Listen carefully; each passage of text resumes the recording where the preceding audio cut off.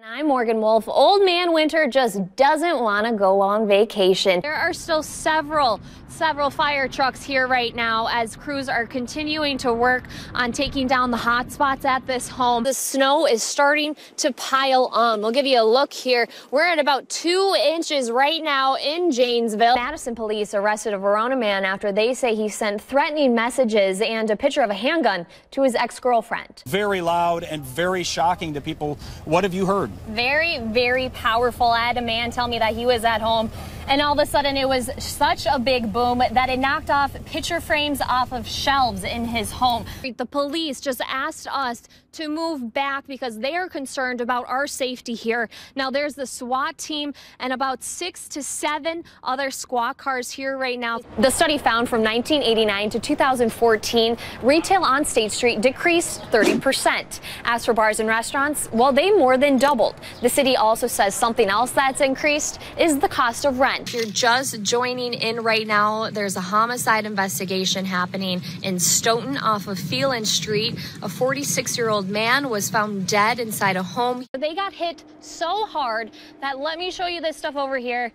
This is part of their roof that flew off. This time of the year, it feels like winter is kind of like that annoying younger sibling, you know what I mean? It just won't go away. And I don't know, you guys, this is pretty tempting. So if you don't see me back in the newsroom, you'll know where to find me.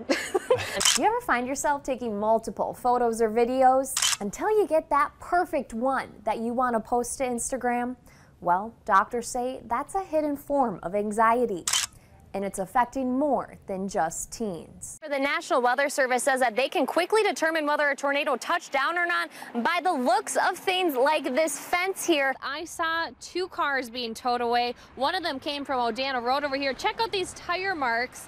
You can see it leads straight up into this tree where we have some debris down here. This looks like it might have been a bad little slide off. Well, some of us look at this snow in April as a chore. Other people are finding ways to enjoy it, bringing some extra thrill to Super Bowl 52 festivities. Woo! The once prominent sports doctor Larry Nassar has been sent to prison, but the investigation into how Nassar was able to victimize so many young women is just beginning. Some of the money has gone to a fountain here that is set to be finished by this summer. Some of the other money has gone to things like a floating dock that is down here on the riverfront. That a man is in custody and a woman was taken to the hospital earlier tonight after a shooting happened on Park Avenue. Now we have Chief here first off with us. Now, Chief, can you give us any more information on exactly what you've learned within the past few hours? All right, Chief. Well, thank you so much. And thank you for the work that you and the Dane County Sheriff's Office have been doing tonight. So that's about the update that we have for you guys right now. Again, this is a married couple that we just learned, and they both are at the hospital right now. You know, you kind of used your tough time to help other people that had a tough time with Harvey. How has this year been for you? Yeah, I mean, obviously it was a very difficult year for me on the field. Never want to break my leg. You're up for kind of a big award. How does it feel to be nominated for that? What is your mindset right now? Oh, it's extremely, humbling. Pull-ups and air squats. Okay, I can't do pull-ups, so 14 pounds I'm wearing right now. But you got Okay, this. here we go. All right, give me a few. Alrighty. And clap. NBC 15's Morgan Wolfe has been following this story since that explosion. She's live at the scene right now. Morgan, wow, some big revelations were made today in this investigation. Syra, this is really a type of crime that you would expect to see in a movie or a TV show. Not something that anyone would guess would happen in a friendly neighborhood like Ice Age Falls here in Madison. Police revealed some chilling new details, how a man killed his wife and tried to cover it up. We can conclude, yes, in fact, that a crime was committed. Finally, some answers on a home explosion that has shook Madison. Stephen Price killed his wife and then attempted to cover it up. Madison Police and Fire Department say 59-year-old Stephen Price shot and killed his wife Leanne weeks, possibly months ago, according to a medical examiner's findings. Officials say Stephen admitted to intentionally blowing up his home. By doing something so reckless as he did, he not only attempted to cover up a deliberate, intentional homicide, but he also obviously put innocent third parties at risk. He's in custody for first-degree intentional homicide, reckless endangerment, and arson. Police say there's no record of Leanne Pyrus even being reported missing. Officials say they do not know the motive behind Stephen killing his wife and blowing up his home, but they are following all possible leads, such as financial issues that court documents reveal date back to 2010 for the couple. What we're still trying to do is sort of backtrack and look at what this relationship was, or what it wasn't, as the case may be. And finally, how did we get to the point where we're at here today? Now, portions of Stratton Way are still a little bit blocked off. As you can see now that these gates are up, blocking off the property. Officials are asking the public to please respect that and to not interfere with this investigation as they move forward. Another note that High Point Road has reopened. Live in Madison, Morgan Wolfe, NBC 15 News. It's a her. Mirabella Belton. Her name is Snowball. Is home safe cuddling her cat Snowball after a real snowball hit her dad driving.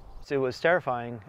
You're driving 55 and this happens. Mike Belton was driving on Highway 33 when a chunk of snow covering ice flew off a car coming the other direction. Less than a second, it was sitting in our lap And crashed through his windshield. The ice was large enough that it went from the bumper all the way up. There's actually a piece of the front end wound up coming in through the windshield. It wound up in the passenger seat. Since I know that these are built really well, it's really shocking to see just how much damage a piece of ice can do to a vehicle. And there's still a nice big chunk of ice all through here. So this is what hit my daughter, and she took some minor cuts to the face, but a good old Wisconsin girl, tough. 7-year-old Mirabella is doing fine despite some cuts. Some facial wounds and a little bit of a broken spirit. As Mike says, they lucked out. About 2 months old, has less than 5,000 miles on it. Even though it's basically brand new. Some bad luck hit his new SUV. It'll be fine if it were January, but in April, it's a bit too much. He hopes the only snowballs left in April look like this one. More importantly, he hopes that others learn from what happened. Hopefully, if anybody sees this, they think about the fact that, you should try and clean your car off as much as you can before you go out on the public roads. My happy place. A stroke of a key with a voice that follows in song. This is Caitlin Vecker's Bliss. Playing music is a talent that she almost lost. I remember when it was a big deal if I smiled. It's like waking up from a horrible nightmare, except that it's reality. Caitlin's dad, Eugene, got a call January 7th, 2016, a call that every parent fears. It was just disbelief. Caitlin was driving down County Highway 11 to get her sister in Janesville when she glanced down for a second. And I was just going to, change the song. While her eyes were on her phone, Caitlin smashed into a tractor driving ahead of her. They had never seen somebody in the condition that I was in after my accident survive at all. She was diagnosed with a traumatic brain injury, which resulted in surgery removing a portion of her brain. It was a very dark, unknown time. Not knowing whether Caitlin would ever be the same, her family prayed. Then one day... Those were the first notes that we heard after her accident. Before she could walk again, Caitlin played this song on a keyboard sitting in her hospital bed. We'll never forget the joy, the hope that gave us to hear the music was still in her. Life flowed back into Caitlin as she slowly began to recover. When we first got the signs, when she first recognized the family, it was... A moment Eugene struggles to relive.